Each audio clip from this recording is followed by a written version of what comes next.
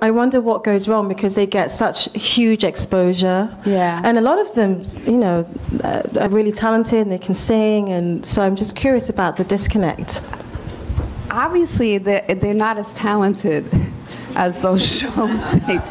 No, but they really aren't as talented as I mean, Epic, before I got there, got all the artists that came over off of X Factor. Okay. And I can say that that was very unsuccessful. I think that there's also a perception with the real music buyer, if that those artists are real.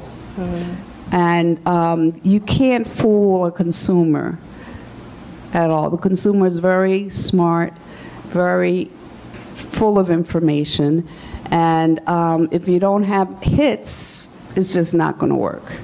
So I just feel like those shows are for entertainment at home, but not that haven't translated into creating any careers.